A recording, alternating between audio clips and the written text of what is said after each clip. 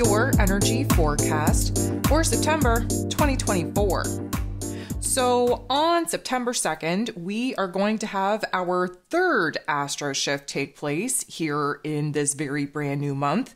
And of course, if you don't know what I'm talking about, here yesterday on the 1st, we had Uranus go retrograde. We had Pluto already retrograde, but creep back into the 29th critical crisis karmic degree of Capricorn energy. So I am going to recommend, if you haven't already, to take a listen to that particular energy forecast, download your Virgo season e-guide, capture what's going on for you, because those particular shifts are going to have a major impact on this particular new moon in Virgo and how we kind of take a look at things, how we analyze and examine certain areas of our lives. Because of course, Uranus and Pluto now retrograde, we are removing, we are eliminating the physical structures, foundations, roles, responsibilities of the old world, the old reality that the old version of self has created. So with this, a new perspective, a new level of awareness is going to form.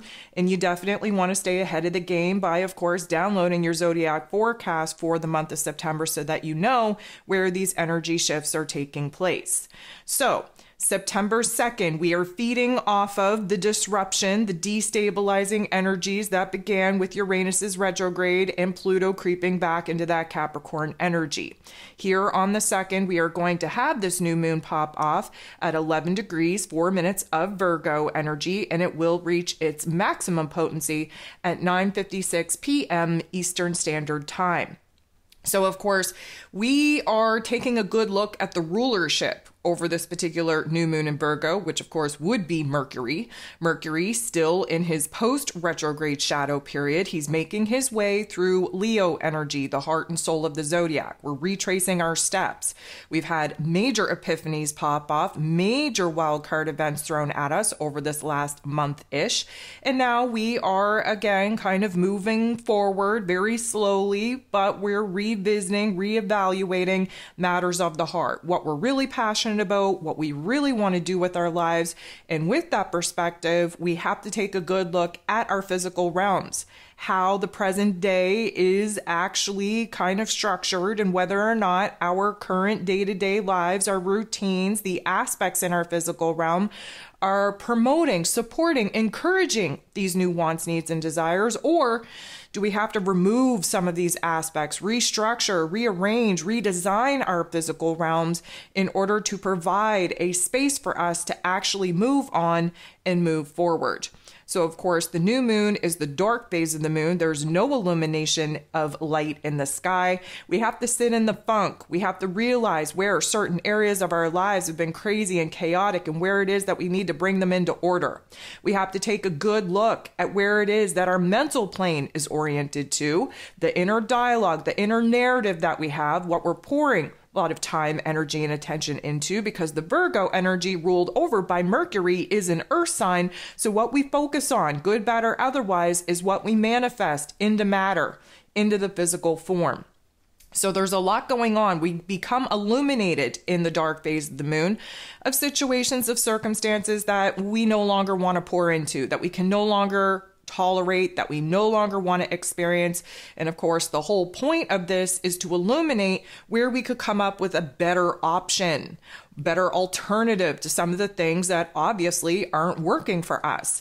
And because the Virgo energy is very analytical, highly critical of oneself, of one's life, this is where discernment comes in order to kind of humble ourselves from a lot of the activations that we received throughout Leo's season. We had those big dreams. We had this overly confident disposition and demeanor to break away, to pivot into a new path, into a new pursuit of happiness. The Virgo energy, of course, needs to come up with the plan, a strategy on how it is that we're going to, again, pursue said goals, visions, and dreams. But get very real, get very raw, get very vulnerable with what is working, what is not. Who and what needs to stay, needs to go. We are in the process of elimination. And of course, the Virgo energy precedes the Libra energy. And that Libra energy that we will be moving into in about a month will help us to find peace and harmony and balance in the adjustments that we will be making throughout Virgo season. So the new moon, or the dark phase of the moon, is illuminating for us what isn't working, and therefore what it is that we could do better, where it is that we can make improvements to restructure how it is that we're moving throughout our day. Again, a reminder, the habits that you have in the run of your day, the amount of time and energy and attention spent on certain aspects in the run of your day are setting you up either for success or for failure, trying to get to where it is that you desire to be. So just think of that greater, grander picture, the vision, the dream, that is the end goal. The Virgo energy is going to help us break up the steps needed, the puzzle pieces needed in order for us to actually get in alignment with that goal, dream, and vision. So if you haven't downloaded the Moon Guide as of yet, I am definitely going to recommend you do so. That is going to kind of keep you in alignment with this particular energy and really kind of give you some journal prompts to do a deep dive, to do the shadow work, to uncover the energy blockages that, of course, we have to be illuminated to under these moon events in order to make a change. So in that particular Moon Guide, you're going to realize that there are a lot of tough aspects really popping off under this new moon in Virgo. And let me again just remind you that the Virgo energy needs to identify the problem in order to fix it, heal it, and repair it.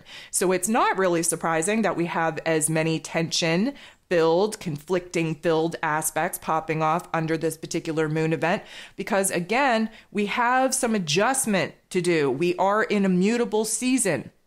Mutability means we have to be flexible, we have to observe, we have to analyze, we have to really discern where it is that, again, improvements, healings need to be had, need to be made before we can actually move on into a different path. So we're experimenting, we are kind of tinkering with making these adjustments in order for us to grow, for us to heal, for us to move on. So of course, this Virgo energy, very rooted in healthy habits. We are very focused on the health and wellness of our current disposition, especially where our mental health is concerned. We need to do better. Yes, that Virgo energy also represents where it is that we show up in the world and be of work and service to other people. But again, are we the slave to the other people? Are we a slave to our practices? Are we so caught up with being there to help other people through their situations and circumstances that we put our own wants, needs, and desires on the back burner? And of course, that's never a good thing. We have to fill up our own cup. We have to be operating at our 100% in order to give any part of ourselves away in trying to help other people. This whole jam is about where it is that we can kind of make the finer tweaks, if you will, in our mindset, in our health and wellness habits, in our day-to-day lives, where, showing up and being of service and work to other people, where our tasks, our chores, our roles, our responsibilities are concerned, where it is that we have to kind of balance that particular energy so that we're reserving enough energy for ourselves. Now, we have a very harsh interaction with, of course, Saturn, who's sitting across the street from the Virgo energy in Pisces energy. And Saturn, of course, he is the Lord of Karma. He does rule over roles and responsibilities, structures, foundations, willpower, and discipline. He is retrograde at this particular juncture, which means that there's an inner reflection going on where it is that we need to boss up, where it is that we need to do better, where it is that we need to be better, where it is that we need to build better. Again, structures, foundations, routines for ourselves in order for us to stay our happiest, our healthiest version of self. So, of course, a new moon is just as much an ending as it is a beginning. And we do have to take a good look at the problematic areas of life in order to bring them to an end, to a close. And in the place of those particular aspects, what are we going to build that is an improvement? What are we going to do that is going to help ourselves, help our lives, help us actually move on? We have to do a little bit better. We have to get our shit together. We have to get organized. So, of course, this is definitely going to have a huge pressure on the mental plane. If you haven't listened to the Ascension Forecast for this week, I'm going to recommend you do so, that you understand where the physical symptoms will be popping off due to this particular energy. And of course, with all of the astro shifts going on in the first week of September, we definitely have to learn how to roll instead of be dragged. So this particular moon event is kind of helping us to detox, to purify, to eliminate, to purge the old aspects of the old realm, the old reality, in order for us to clear the space, in order for us to build something better in the place of the things that were not working, were not supporting us, were not encouraging us to be our best selves, to move on into a different path. So, of course, it all starts with how we're waking up, how we're moving throughout our day, how we're taking care of ourselves, how we're making time for ourselves versus the time that we so easily make for other people. And of course, we need a new foundation, a new structure set before we get thrown into eclipse season, which is coming at us. If you haven't listened to the September energy forecast, I'm going to recommend you do that so that you know how all of these energetic shifts are essentially a domino effect and why there's going to be an intense focus on our mental plane and on restructuring, redesigning our physical realms now. Because again, we don't have a very large window of time or opportunity for us to be in power and in control. So the least that we could do at this particular juncture is get a grip over our mental plane. Then we can actually start thinking of alternatives, of making changes and adjustments to our physical realm.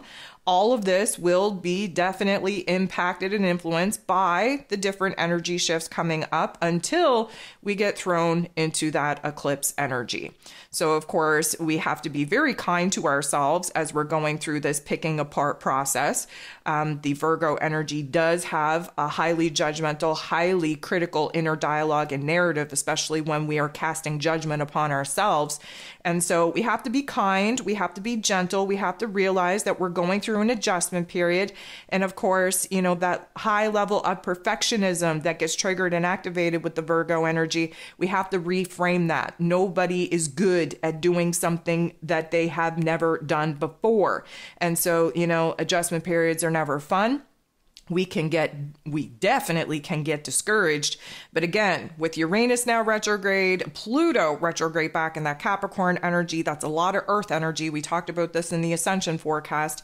And so that we can expect to be heavy, to be weighted, not only in our physical form, but in our mental narrative as well. So there's definitely a lot going on. I'm going to encourage you to kind of, you know, take in all the information, all the different resources that I've made available for this particular chapter of our lives to kind of guide you, assist you in what September is going to be. And in true Virgo fashion, we are wasting no time.